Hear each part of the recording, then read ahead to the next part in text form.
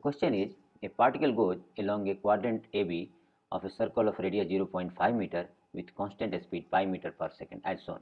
Find the average velocity and average acceleration over the interval AB. So, as you know, the formula of average velocity equal to displacement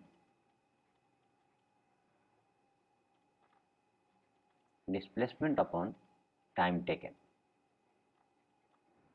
and displacement from A to B, and as you know, displacement is a shortest distance between the initial and final position.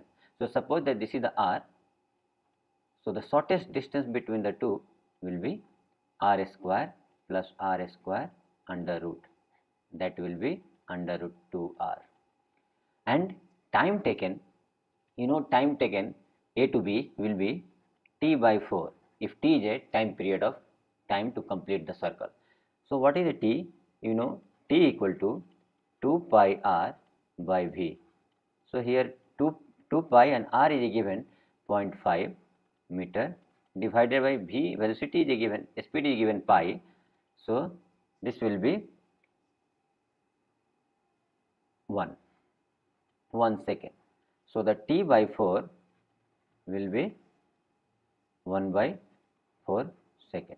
So the average speed will be under root 2R. So displacement will be under root 2 into R equal to 0.5 divided by 1 by 4. So this will come to root 2 meter per second.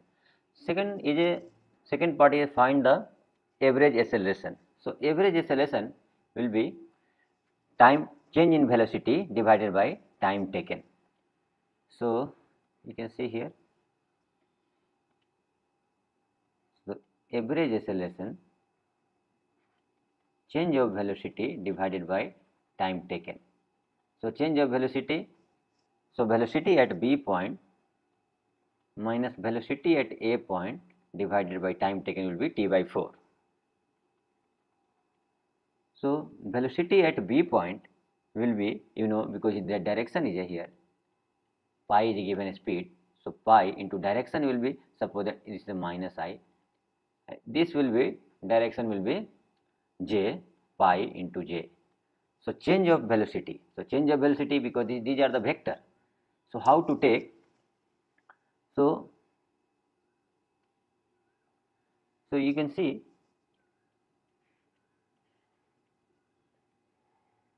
because initial velocity direction is a v and direction is a, this is a j, and here direction is a velocity, speed is a v and direction is a minus I. Then delta v will be minus v I cap minus velocity v j cap. So to take v outside and minus I and minus j. So you can see minus v and I plus j. And you know how to find the resultant of two vector? Resultant of two vector formula, if you have A and B, two vector, that you know, A square, magnitude of A square plus B square plus 2AB cos theta, and you know I and j, angle is a, theta is a 90 degree. So the formula will be A square plus B square only here. So here you can write V and I square plus j square. So you know magnitude of I and magnitude of j equal to 1. So here will come under root 1 square plus 1 square, that will be under root 2 V, and you have to take mod. So the delta V will be mod of delta V, so under root 2 and V equal to pi. So now you can put here under root 2 pi 1 by 4. So the answer is a 4 root 2 pi. A car accelerates from rest a constant rate for first 10 seconds and cover a distance x. It cover a distance y in next 10 seconds at the same acceleration. Which of the following is true? So you know the one-dimensional kinematic equation. So here we are going to apply S equal to ut plus half at square, and here given car accelerate from rest. Rest, it means u equal to 0. So the first given distance x in 10 seconds. So here you can write x equal to u equal to 0 plus half, and suppose that acceleration is a and 10 square. So that will be the x equal to 100a divided by 2, so 50a. This is the first equation. Now y distance cover. So y distance cover in the next 10 seconds, it means total 20 seconds from the beginning. So you again I am taking 0 plus half a and 20 seconds. So if I am taking 20 seconds, it means total distance will be x plus y, because y distance cover in next 10 seconds. So that from the beginning total distance cover in 20 seconds, it will be x plus y. So x plus y equal to half a 20 square. So x plus y equal to, you can write 400 divided by 2, that will be the 200a. So this is the second equation. Just divide 2 divided by 1. So x plus y by x equal to 4.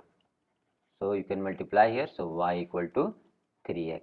So option B is correct. Question is a particle has initial velocity 3I plus 4j and acceleration of 0.4I plus 0.3j. Its speed after 10 seconds is. So as you can see, this motion is a two-dimensional motion. So the particle is going in x direction as well as in y direction. So we will apply formula in two different directions. So as we know, v equal to u plus at. So now we are going to apply this formula in x direction as well as in y direction. So the vx, final velocity in x direction, that is in velocity in x direction plus acceleration in x direction into time. So velocity after 10 seconds. So what is the initial velocity in x direction? That given here 3I. It means 3 plus, and what is the acceleration in x direction? You can see 0.4. So 0.4 into t is given 10. So 3 plus 4, 7. And and how to write vector velocity after 10 seconds in the vector form? We have to write 7I cap. Similarly, go for y direction. So vy equal to uy plus at. So what is the velocity after 10 seconds? That will, what is the initial velocity in y direction? So initial velocity in y direction is given 4 plus, what is the acceleration in y direction? 0.3 into t is given 10. So the 4 plus 3 again 7j. So how to write vector form? So velocity in this is the x direction, but y direction after time 10 seconds, that will be the 7 and j. So total velocity equal to velocity of x plus velocity of y. So that will be the 7I plus 7j cap. So the magnitude of what is the speed? That will be the 7 under root 2. So the option is a B is a correct option. Next question is a particle is moving with velocity v equal to c y I cap plus x j cap. So the particle moving in the xy direction, where c is a constant. Then find the general equation for its path. So here you can write v equal to c y I cap plus x j cap. And you know velocity is given in two dimensions. So now you can write general equation for the velocity like vx I cap plus vy j cap. Then now you can write c and x into j.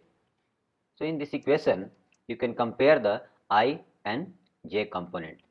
I and j component.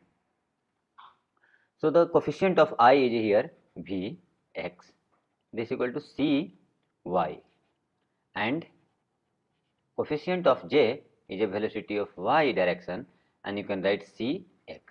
Now what you have to do, you can write here, because this is the velocity in x direction, so you can write dx by dt, this equal to cy, and velocity in y direction you can write dy by dt, this equal to c into x.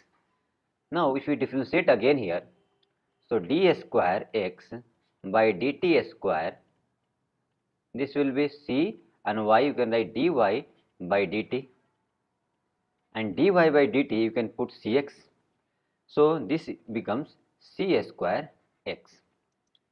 Similarly,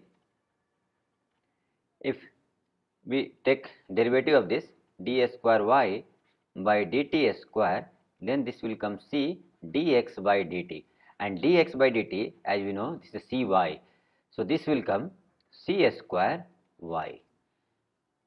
So you can write d square y by dt square, this equal to c square y, and d square x upon dt square, that equal to c square x.